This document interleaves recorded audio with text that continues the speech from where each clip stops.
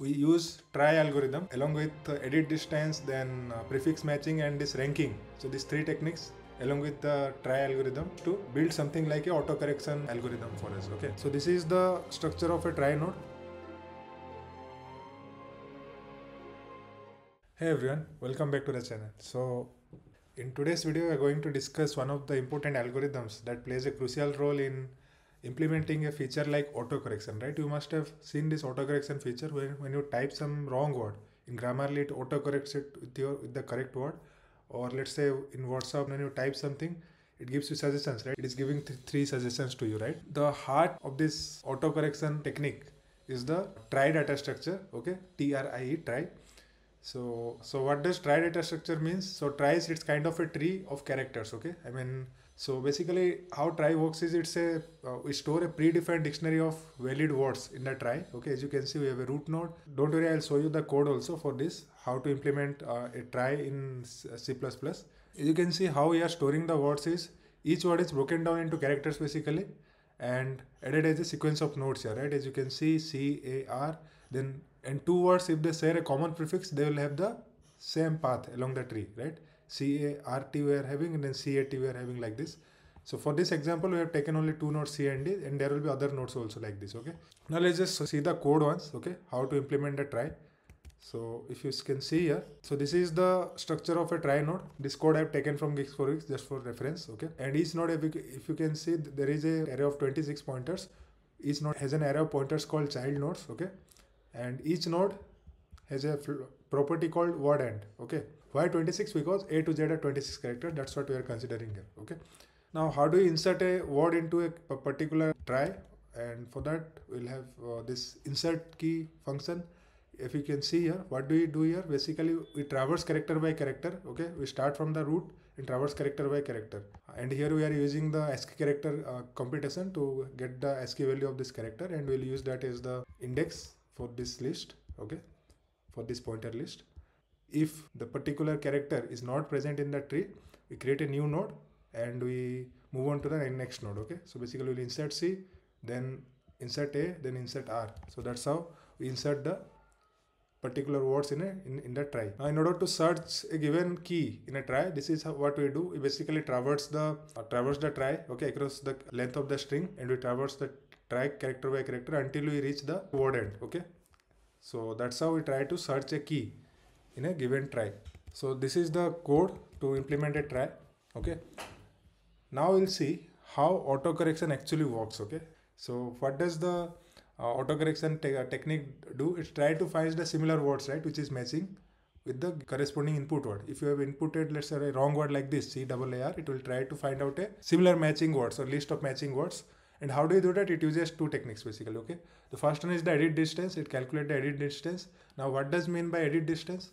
So edit distance basically measures how many edits or small changes. That means the small changes can be a insert operation, okay, deletion operation, or substitution operation, okay?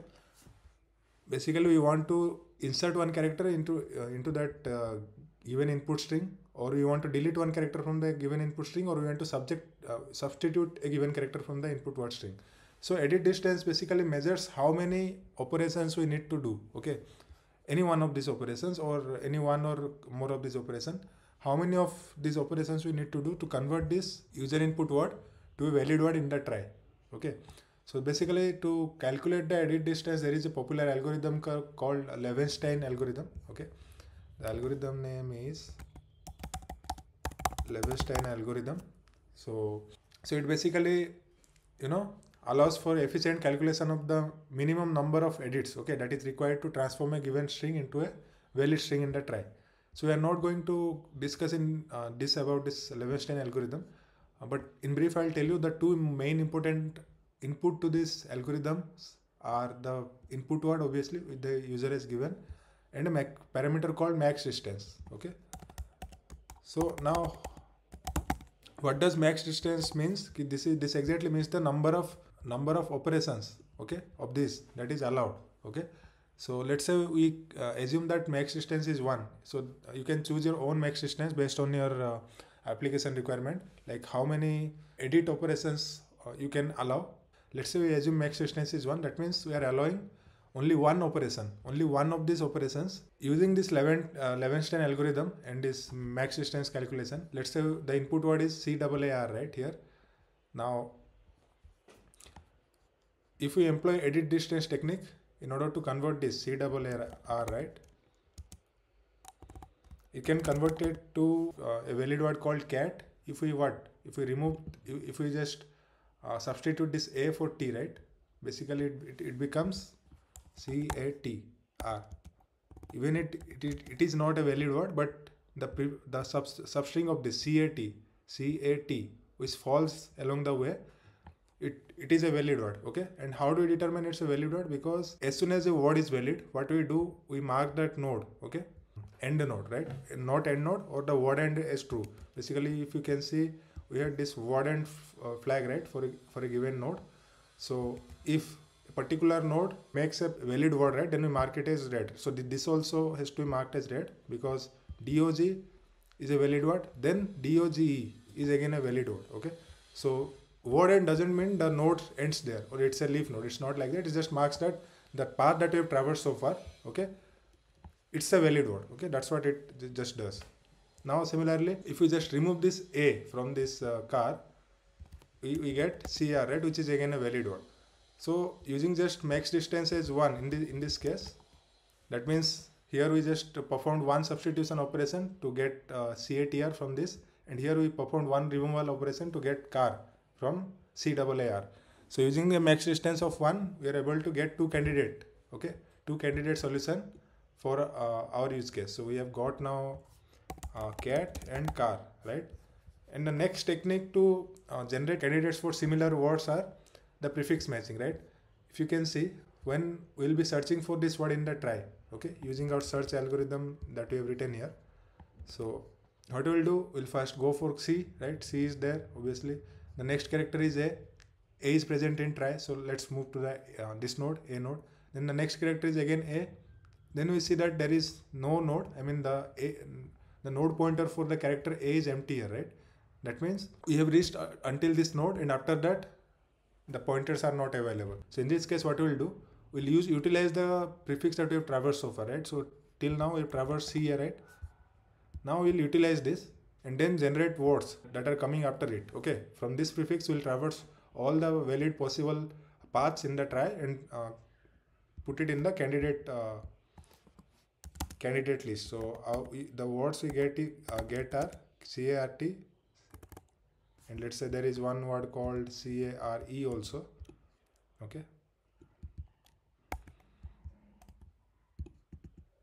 and this will also be marked as red because this is a valid word, CRE.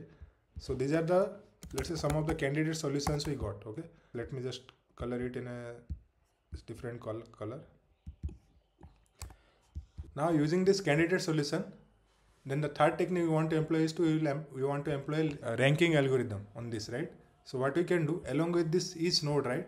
So in each node we can introduce a parameter called frequency. Along with word node we can have another property called frequency in each node, which will store how many frequently the particular word has been used by the user. Okay, let's say the word cat is used 10 times by the user. So this node will have frequency as 10. Let's say the word cart has been used by 30 times. So this node will have frequency as 30, right? Now once we got these candidate solutions, right, then what we'll do, we'll use those frequency value to rank this, right? Let's say cat had frequency as 30, then car had, let's say, 45, cart has, let's say, 33, and care had, let's say, 2. So then what we'll do, we'll rank them according to their frequency to give the top 3 suggestions, let's say. In our case, it will be car, cart, and cat, let's say, right? So these are top 3 suggestions that we can give to the user. I mean, this is just one naive explanation of how we can use the try algorithm to implement something like this autocorrection and spell checkers. That's how, we use try algorithm along with edit distance, then prefix matching, and this ranking. So these 3 techniques along with the try algorithm to build something like a autocorrection algorithm for us, okay, or autocorrection tool for us. So I hope you understood about the trie data structure in detail. If you got any doubts about whatever we discussed in this video, put them in the comment section. I'll be sure to answer them. So if you like this video, let's target for 30 likes for this video, and subscribe to my channel. We're targeting to reach 20 to 100 subscribers by the end of this month. So keep supporting. So you can check out my other playlist named System Design by Real Life Use Cases, where I include use cases and explain system design concepts using these use cases. You'll definitely like them. Just check them out. So thank you for watching this video, and I'll see you in the next one. Thank you.